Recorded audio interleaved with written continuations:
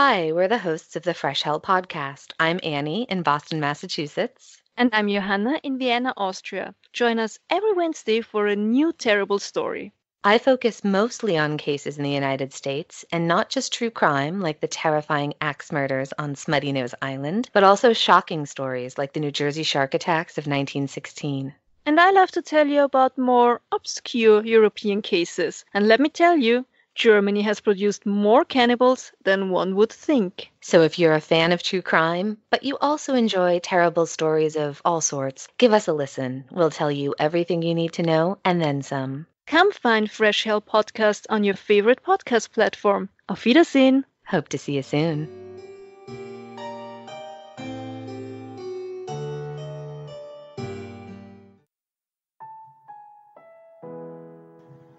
Hey there, Rainbow Warriors. I'm CJ, host of a new podcast called Beyond the Rainbow, True Crimes of the LGBT Community.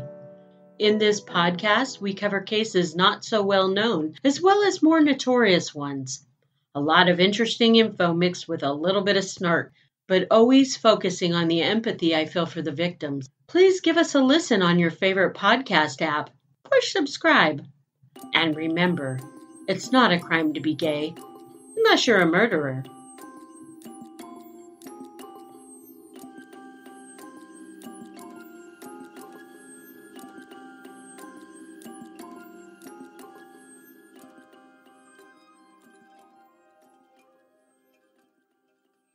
Ladies and gentlemen, this podcast, truly one of the most unusual ever recorded, contains dribble, slang, and frank discussion of subject matter which under no circumstances should be heard by small children, persons with a heart condition, or anyone who is upset easily. If you are such a person, or if you're the parent of a very small child in the room, we urge you to switch off your streaming device now.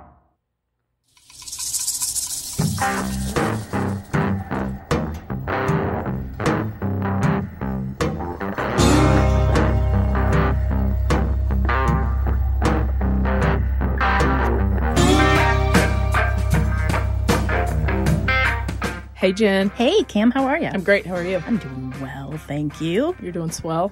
I'm doing ever so fantastically well. Oh, good. That sounds good. There's a nice little crisp airflow going. Love it. Finally. You know what that made me do? Make me happy. Well, I know it makes you happy, but you know what it prompted me to do? What? Prompted me to add sweatshirts, hoodies, and long sleeve t-shirts to our Etsy store. Oh, I want one. I know. I want they look one. cool. They're great. I added the colors like a hunter military green, Which I love.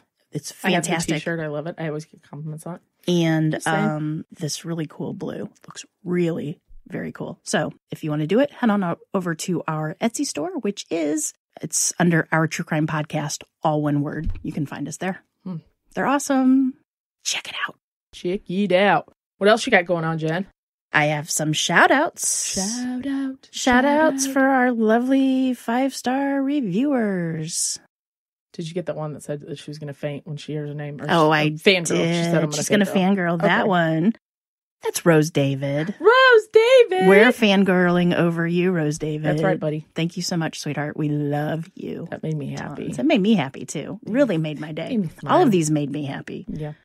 Big thank you to Madison Lily. Hi, Madison Lily. Betch. All those H's. I loved it. Whose real name is actually Bree from California. Oh. Steph Carr, 85. Thanks, Steph Carr. Wispy White. And Jake Loveless. You guys, thank you so much for listening. Thank you. Thank you so much for leaving a 5-star review.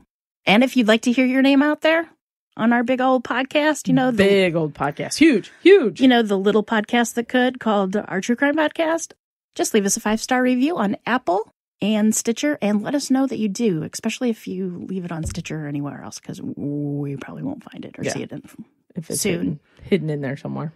So anyway, what you got for us today? Oh, it's something, let me tell you. It's a humdinger of one? Well, it's just really evil. I mean, there's no other way to say it. All right. Well, good thing it's Halloween. Well, things evil. Oh, yeah, this is terrible. All right. Suck it to us.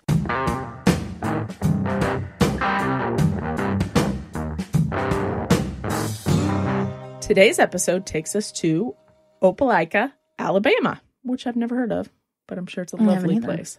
And Opelika, I may.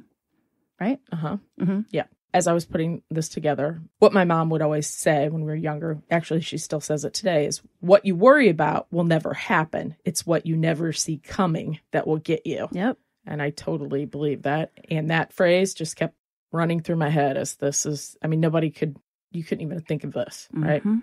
January 30th, 2002, a daughter's worst nightmare was about to become reality. Katrina Ryan had always been close to her mom, calling her every morning right after she got to work. It was a small gesture, but one that both of them looked forward to as it had become part of their daily routine. I talk to my mom every day, too. I do, too. It's kind of comforting. So on this morning when Katrina phoned her mom, there was no answer. She immediately thought it was a bit odd, but, maybe her mom had plans and Katrina simply forgot.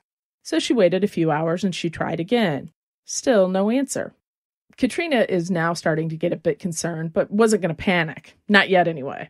At lunch, Katrina phoned again, and there was At this point, Katrina knew something was not quite right, and she decided she better head over to the house. As she pulls up, she notices immediately that all the cars are parked in the driveway. There wasn't one missing, so they didn't go anywhere. She made her way around to the back of the house, and that's when her stomach dropped. The back door was clearly broken. Yeah. It was hanging slightly open. It looked as if somebody had kicked it in, and the doorknob was missing. Katrina enters the back of the house and quickly sees her dad lying on the floor. He's covered in blood. It's obvious he's dead. She's trying to, scream his name, and he's not moving. She runs through the house, frantic, looking for her mom, and she finds her mom in the bedroom, and she, too, is dead. Katrina goes to call 911, picks up the phone, and there's no dial tone. The phone line had been cut. She runs outside, gets into her car, and she goes to find the nearest neighbor. She has to drive because it's kind of like, farmland a little bit. She manages to ask them to call 911 because somebody killed her parents, and then she faints and falls to the ground. She got that out and then fainted. She held it together till then. That's remarkable, really. Adrenaline. Exactly. I couldn't imagine that. I don't ever want to imagine that. Me either. Dumb phone. Okay. Police arrived to the scene where it is determined that Katrina's father, 68-year-old Thurman Ratliff, had been shot 3 times, including in the back of the head. Katrina's mother, 62-year-old Catherine Ratliff, had suffered multiple gunshot wounds, including a gunshot wound to the back of the head as well. What also becomes clear is that the couple were not merely shot, but tortured in the process. The house was in disarray, which was out of the ordinary for this couple, suggesting that somebody was looking for something in particular or something of value, so attempting to rob them. It was clear that the killer or killers knew something about these residents and how they lived. Air vents were pulled out and searched. The attic had been searched, even leaving the ladder down to the ground. All the cabinets in the kitchen and bathroom were open and had been gone through. Just like a lot of older folks, they like to keep some cash on hand, just for that in-case thing that people tend to do a lot, especially the older generation. And just like some older folk, it was not $20 or $25 that we keep on hand for the emergency field trip the kids forgot to tell us about until the morning of. We know this because the perpetrators actually forgot to search well. And deep in one of the bathroom closets, there was a metal can that they found that had not been discovered by the perpetrators. And inside the can was some money. And when I say money, I mean enough to buy 2 nice cars and pay for them in cash. $87,000 in cash. When my father-in-law died and they were going through everything, they found stacks of money everywhere. I think it's the in older books, generation too, with the banks and the not trusting people. Because it is kind of weird if you think the theory, hi, I get paid and here's all my money. Here, you keep it for me. Yeah. And I'll take it and I'll give you a little % of it a month. And I get that. But they to this day, I think they still find money around the place. How would you? I've never had enough money to hide. I know, same. Like I said, I'm scrunging up, $3 for the field trip. So, Jen, it's now clear that the motive was robbery, but the Ratliffs were very well liked in their community. They had no enemies to speak of in this small, quaint little town. Mr. Ratliff had been a salesman his entire life, and he was an independent salesperson for the Snap-on Tool Corporation. Those things. So he'd make his way through the community selling tools to the local mechanics, while Catherine was a beauty operator, among other things. A beautician? That's what my grandma used to always call it. I have to go to my beauty operator. She also did some other stuff, but she would often do the hair of the elderly women in town. And I'm sure that was like super fun because they just set and curl. Yep, set and curl, and wrap the old toilet paper. Or curl and set, yeah. I don't even know what it is. Authorities are at a loss as to who would want to kill this sweet couple, but they dig in immediately, and they are confident that they can figure it out. Mm-hmm. Nope, they can't. First thing that they do is take a look at the type of weapon that was used to commit the crime. It turns out it was a 9mm handgun, but there's evidence that suggests maybe another weapon was present as well. This means that there may have been more than one person in the house that night, usually more than one killer. The second thing authorities find are some footprints leading away from the Ratliff home. The footprints travel through a field into some tire tracks. Now, this is January in the South, so I'm going to say maybe it might be a little rainy, a little wet, a little soggy. Mm-hmm. So the tire tracks and the footprints are pretty clear. The imprints they made in the ground are pretty obvious. So they were able to get clear prints, is what you're saying? Yes. Gotcha. Investigators have a little evidence, but that's it. They don't have any suspects. They have to sit back and wait. For a little bit, that is. Only 2 weeks later, another event occurs, a crime so heinous that it rocks the community. February 17th, 2002. A 54-year-old man by the name of Forrest Boyer, who happens to be a local used car salesman and single father, had just finished getting his 12-year-old son, named Brett, ready for the next day, which would be a Monday, day of school. They chit-chatted a little bit, laid out his clothes, had dinner. They're kind of just doing their usual Sunday night routine. Forrest, who friends called Butch, had just put him down. He's kind of relaxing. He goes to sit at the kitchen table. He's going to pay some bills, go through some paperwork. When all of a sudden, somebody knocks at the door. Okay. So he gets up. Now, mind you, it's 10 p.m., and that's a little unusual, a little late for somebody to be knocking on the door. So he gets up, knowing it's kind of weird, but he thought, maybe it's important. So he goes, gets ready to open the door, and somebody shouts, "Police, open up." Ooh, now he's got to. Shocked and sure that they have the wrong house, Butch opens the door only to be greeted by two men who show him their badges and a search warrant for drugs. Butch tries to tell them that they're making a huge mistake. He's just a dad. He's not affiliated with anybody that does drugs. The men rush inside and immediately start looking around. They tell Butch he is under arrest for possession of drugs. Butch tries to argue, but they handcuff him. The men take him outside, and they're getting ready to place him inside the car, which seems like it's an unmarked police car. Oh, because it's not? Because it's not marked, right? Or a police car. As he's getting ready to get in the car, he mentions to the men, my son's inside. What are we going to do with him if I'm being taken into custody? And my heart broke when he said that, because I was like, oh, no, buddy. The men are puzzled, not realizing that young Brett was inside. They place Butch inside the car and return to the house to get Brett, whom they also handcuff and bring outside to the waiting car. Ooh. Yeah, man, I'm sure he's kicking himself every day. Whew. With Butch and Brett inside the car, the two men hop in and tell them that they're being taken into the police station for booking. Butch is sure this is a misunderstanding. He's confident he'll be able to fix it as soon as they get to the station, and he explains everything, that they have the wrong guy. Butch is kind of, he's calmed down. He's okay with it. I wouldn't have been. However, if my kid handcuffed my kid, no way. So Butch is pretty confident about this. Yeah. That is until they drive past the police station and his confidence fades. Butch now knows that he and his son are in trouble. The men drive out to a remote area known as Seal, which is located in Alabama. It's kind of a rural part. In this area of the county, they are constructing a highway. And at this time, it had only had the dirt paths, right? So you can see where the concrete road or asphalt road's going to be. But at that time, they just had the dirt paths and the construction equipment there. They just plowed everything down. Very Very dark, no light shed, no other cars. It was literally in the middle of nowhere. So when they get out there, the men drag Butch and his son out of the car. They start screaming at them. They start hollering at them. The men tell Butch that they know about the safe in his house and that they know he keeps $100,000 in there.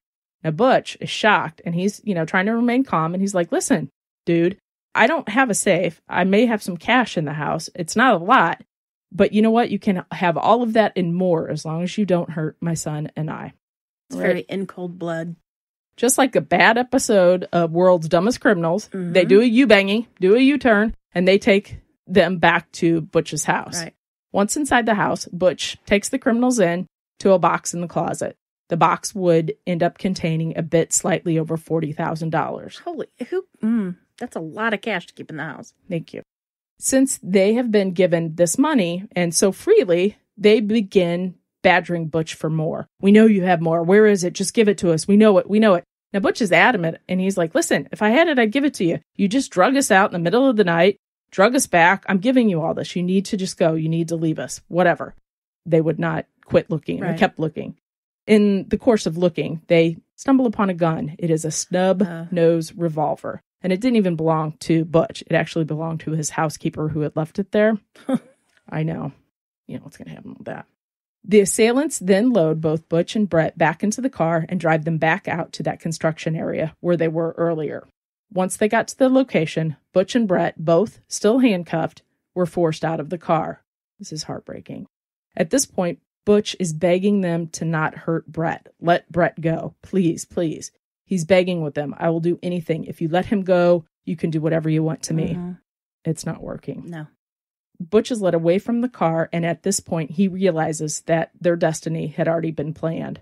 The men knew all along what they were going to do with Butch and Brett, because right in front of Butch, a shallow grave had already been dug. The hope that he once had is now gone. One of the men reached up and slit Butch's throat, ear to ear.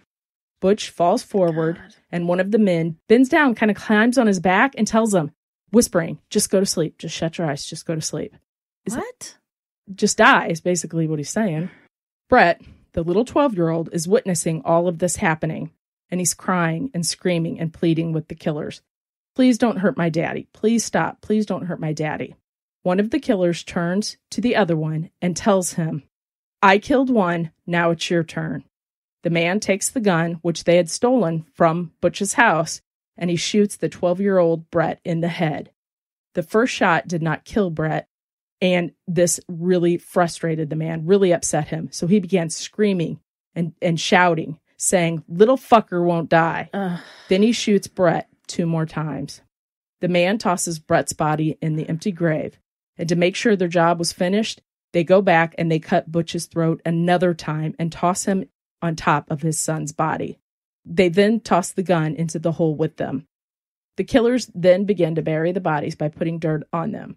But they also had purchased lime earlier, and they put that on them.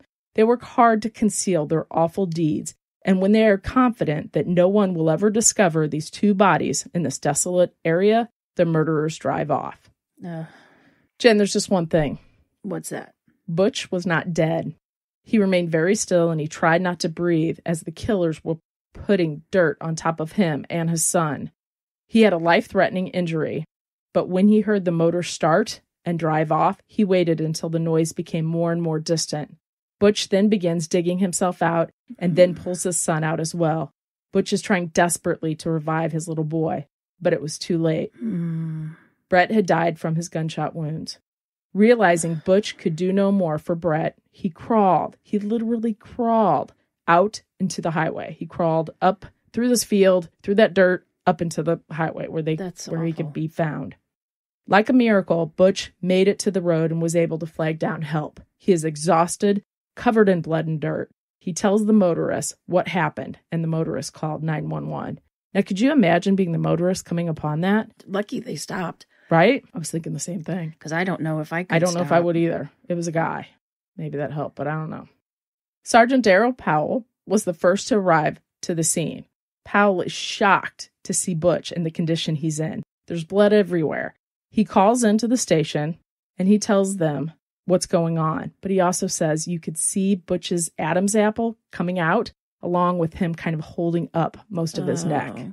That's terrible. You got to do what you can to survive, though.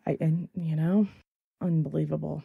An ambulance soon arrives and wants to take Butch to the hospital, but Butch insists he will not go until they find his son first. He already knows his son's passed away, but he doesn't want to leave him out there, which I totally understand. It's heartbreaking. Sergeant Powell searches the area and finds Brett's lifeless body right away. It's exactly where he told him it would be. The EMTs are telling Butch they really need to go to the hospital. Stat, that wound will kill him. He will die. I mean, I can't believe he survived. Then they kind of tug at his heartstrings and they say, listen, if you die out here, those killers will never pay for what they did to your son. And that's enough to convince him that he needs to go and that his boy will be looked after by the people on site. Police are questioning Butch on the way to the hospital, and he's able to provide some details. He tells police that the police were driving a white Crown Victoria and that they also stole his keys, which had not only his car keys, but his house keys on it. Ooh, they're back at the house looking for more. Wait, exactly. Butch, in all his frenzy, I mean, can you believe this, was able to convey this to officers and then added that he thought that the men were so money crazed, so crazy about money and getting that money, and we know you have it, that he thought that they might actually go back to the house to look for more money, right? Yep. That's what I thought. Talk about inside under stress, right? Oh, yeah. Like delivering that. Whoa. Police phone into the station and tell them to immediately send a car to Butch's residence and just sit tight, look around, see if they notice anything odd, anybody coming and going. Right. And wouldn't you know it, those two idiots come back to the house, and it wasn't even 30 minutes after this. The Crown Vic pulls up, notices the police car, kind of, casually drifting by. They kind of panic, and the police end up following the Crown Vic. The Crown Vic does not stop. They follow it for a little bit, and then they pull it over for, obviously. The Crown Vic? Yeah. Is that how you're talking now? Well, yeah. Crown Victoria. Crown Vic, yeah. What's wrong with that? What it's called? You want me to say Victoria every time? It's a Crown Victoria. I said it or once. the car. Okay. I said it earlier. You just want to sound cool. You want to get all the cool kids to like you. I just want to. I always abbreviate in here all the time.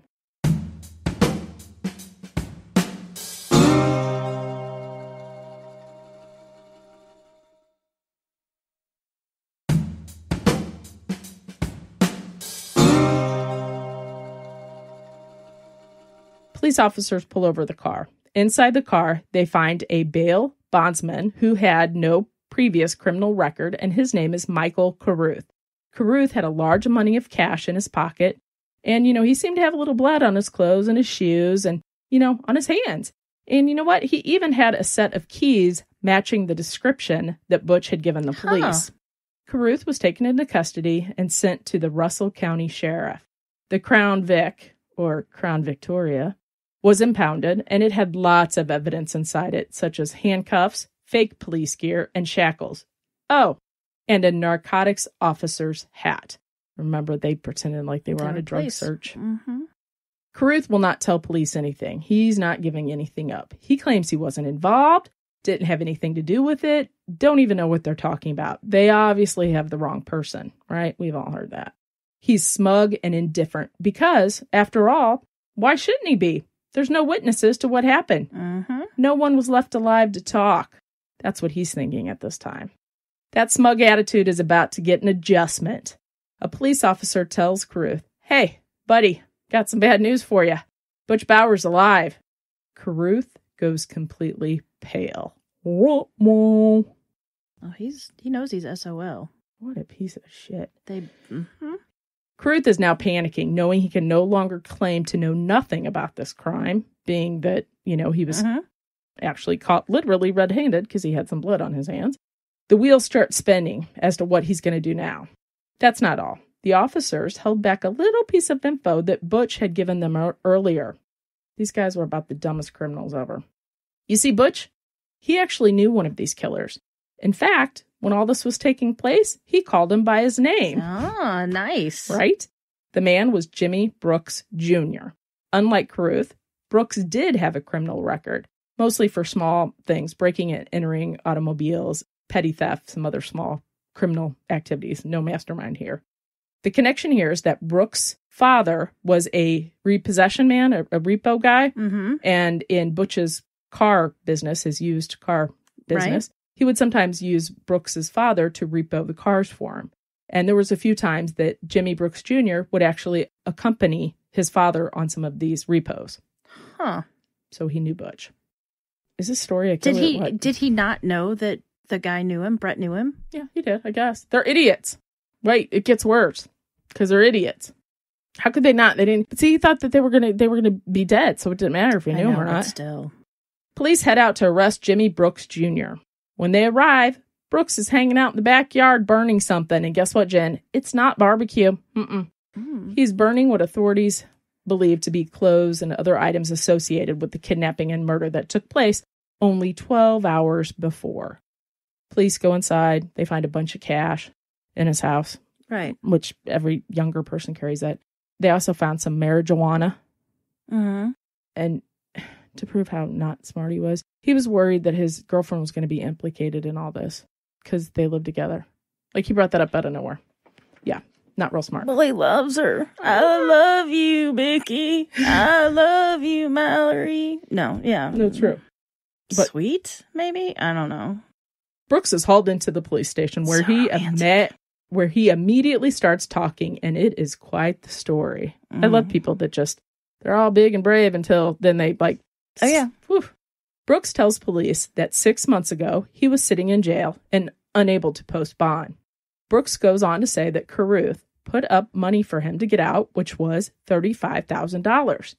Brooks was unable to ever pay that back or get to that money to get out in the first place. And Carruth knows this. And this is where the you owe me thing comes into play here.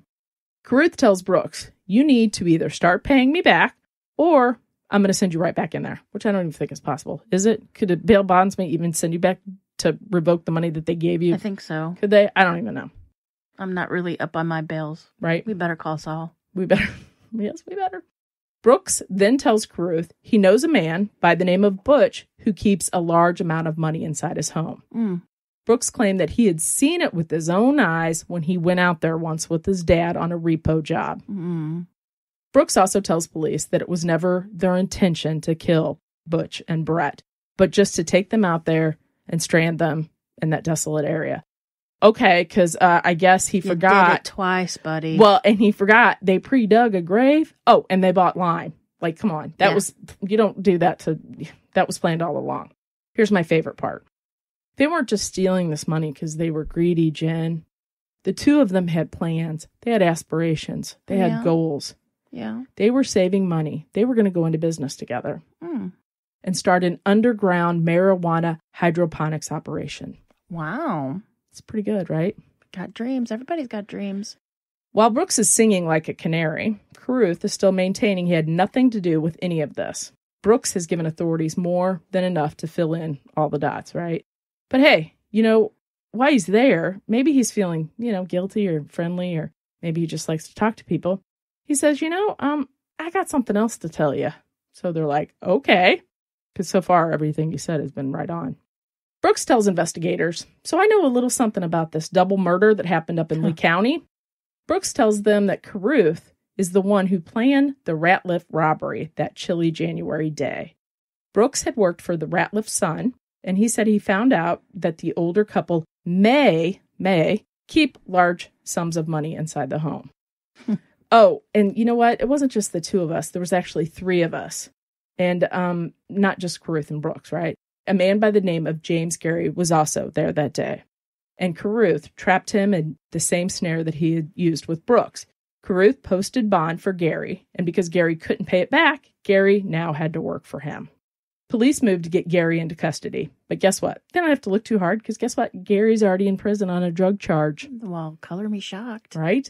Authorities pull Gary in for questioning, and Gary tells them that he was forced to do this by Carruth because of him getting bonded out.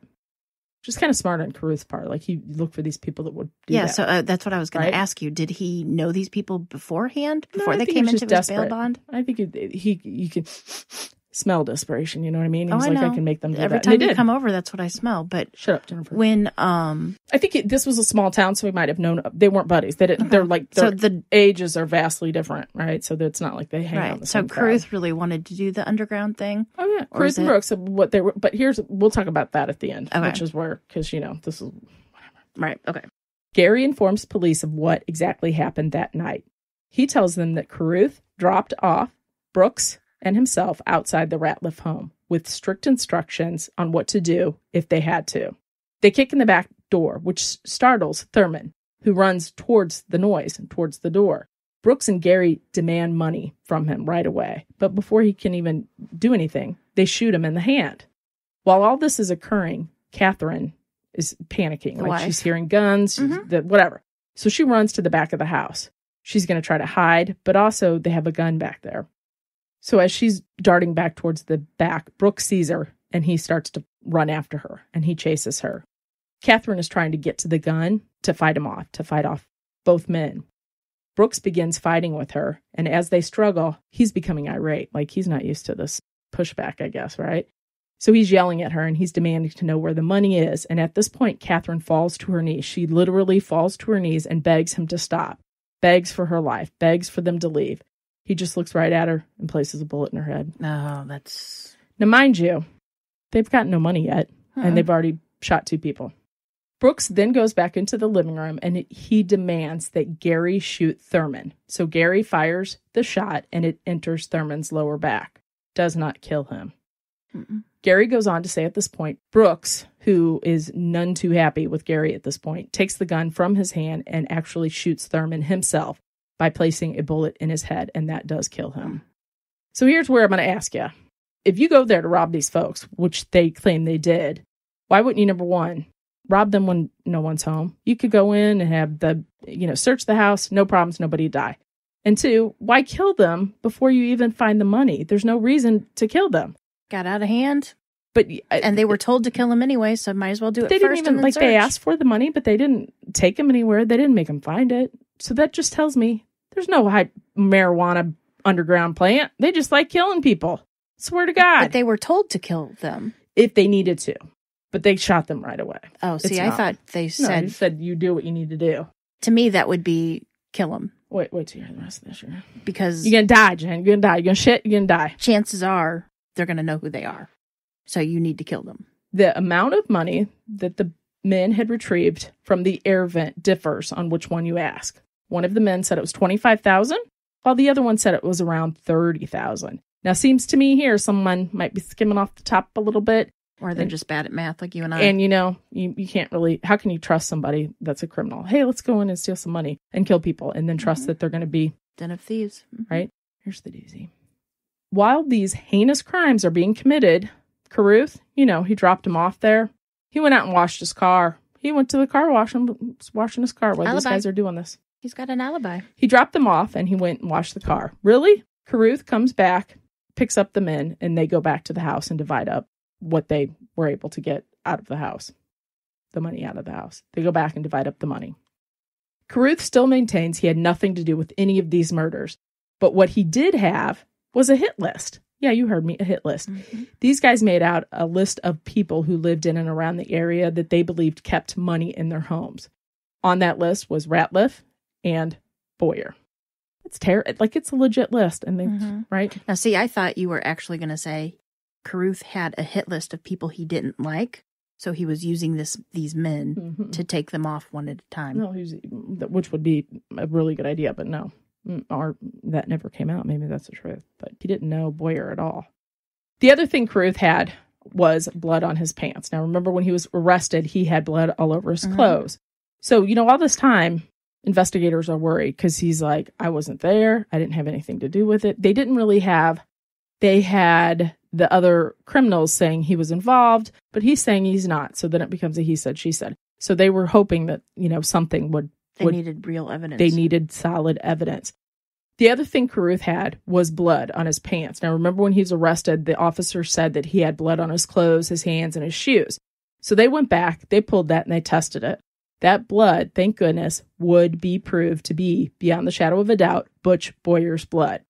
They had what they needed to tie him to the attempted murder of Butch Boyer, as well as placing him at the scene that night. Carruth and Brooks are charged with the kidnapping of Butch Boyer and the murder of 12-year-old Brett Boyer. Carruth is still maintaining all this time he was not involved in any of this.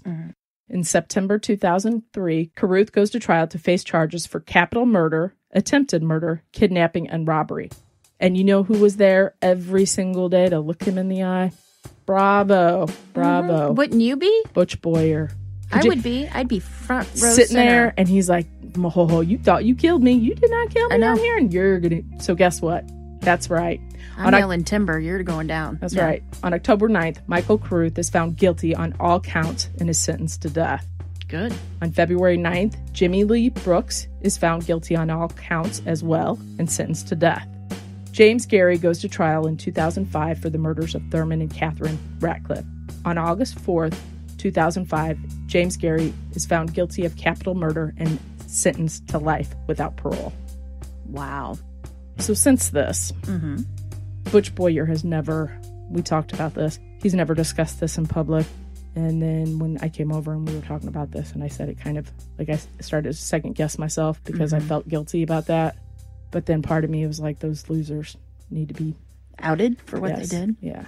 Can you imagine? I don't think I would ever talk about it either. So here's the thing. It would be so difficult to do. And it's, I know I wouldn't, but that's because I have hang-ups with the media, which is a whole nother story. So, you know, they're claiming that they were collecting money and all this, but you think about it, it wasn't about the money. It wasn't about the money at all. I think they genuinely, I think Carruth liked to have that power over them. And those, he knew who to pick. He knew who to pick. Those guys that could never pay him back. And they were dumb enough to fall for that. Okay, you got to do me a favor. You got to help me here, right? Because otherwise he could do it. How much does it really cost to do an underground marijuana hydroponic thing?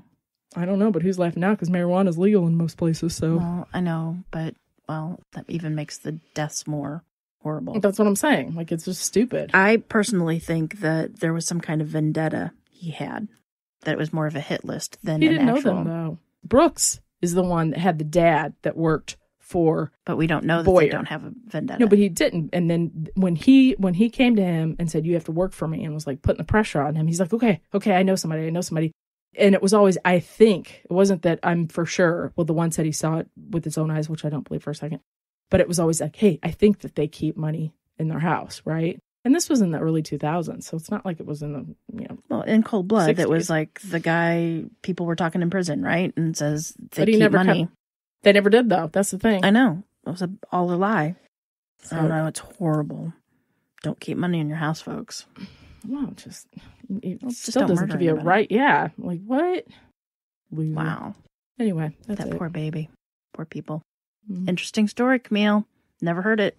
I always say that. I know. Usually don't. If you did hear it, would you say it? Would you say, I've heard that story? Yeah, I have.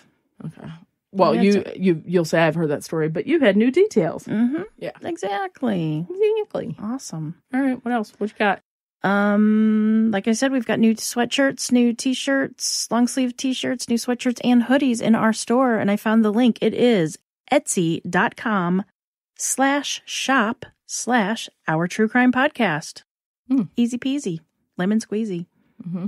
So anyway, you need new seasonal hoodie or nice long sleeve tee for when you're going out in the pumpkin patch or just to wear at family dinners.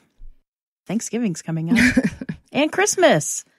Anyway, go there and buy some of our merch. Help us support that way, or help support us that way. There you go. And look good while you're doing it. Exactly. You can also try. I wouldn't go that far. You can support us at our Patreon, and we even have a link on our webpage if you want to support us at ourtruecrimepodcast.com. You might have to do the www beforehand, just like old times, but I don't even we know don't what know. that means. World Wide Web? I do. No, I know that, but Oh, I don't know why and you I did it. also want to say this, you'll be hearing this on Camille's birthday. Happy birthday, Camille. Yeah, right. Yay. 28 and a half. Again. Birthday. Mm-hmm. Again. All right, people. Again, you should be proud and say that you're 39. It's not that proud. I am proud. Mhm. I would be proud to be 39. You know what could be worse? You could go back and be 16 again. I don't know. I kind of like 16. Oh, I hated teen years. My Teen teddy years are bear awesome. t-shirt with the little red tank top underneath it. Mm-hmm. Yep. That's shoulder pads. Big shoulder pads. Remember? The shoulder pads. Yep. Yep. I remember those. All right. Big mall bangs. Well, thanks, Jen. Is that Thank it? you. Are That's we it. Signing out. All right, you guys. Love you, mean it. And remember, lock your doors. And keep passing by those open windows. Bye-bye. Love ya.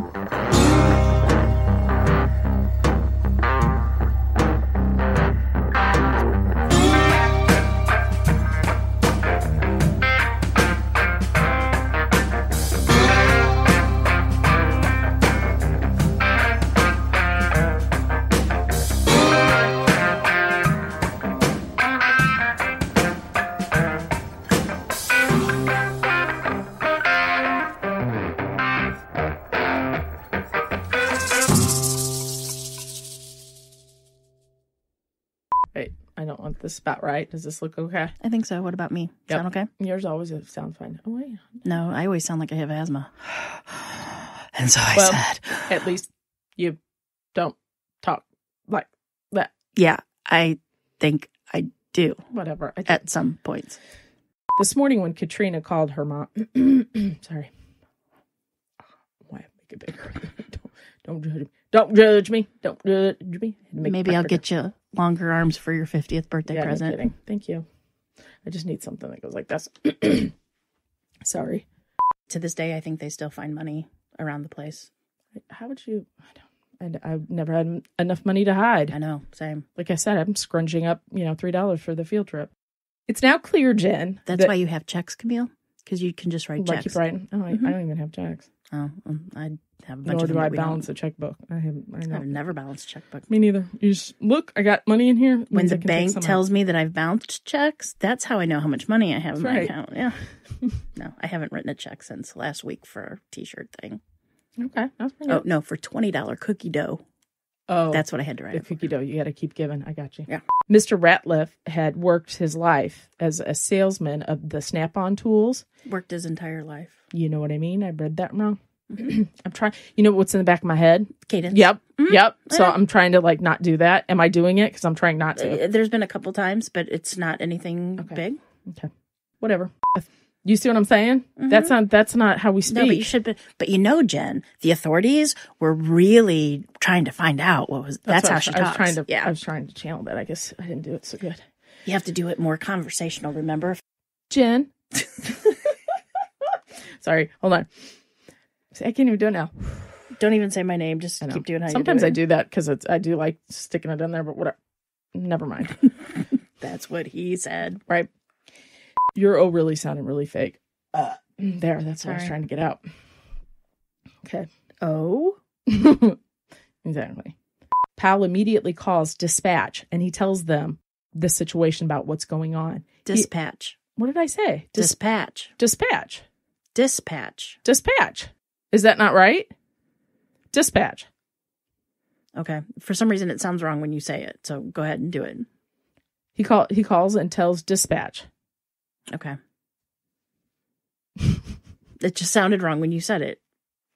Sorry. Your face sounds wrong. It feels wrong today, too. I'm going to say that again. But see, sometimes that's how I talk in real life, people. If I'm trying to make a point, I'm like, can you believe he shoots him in the hand? Mm-hmm. You know what I mean? Okay, I'm going to do that again. Ready? It's written awkwardly, too. Thurman. I kept thinking of Thurman Mitchell. Do you remember Thurman Mitchell? That's and Steve Thurman. That's who I immediately thought of when you said Thurman. Poor little Steve Thurman looked like Spock. I don't remember Steve Thurman, do I? Oh, yes, I do. He does look like Spock. Oh, my God. Without the pointy eyes. Because I remember my dad. Pointy ears. His dad was a client. Steve Thurman's dad. Steve Thurman's dad was your client? Was my dad's client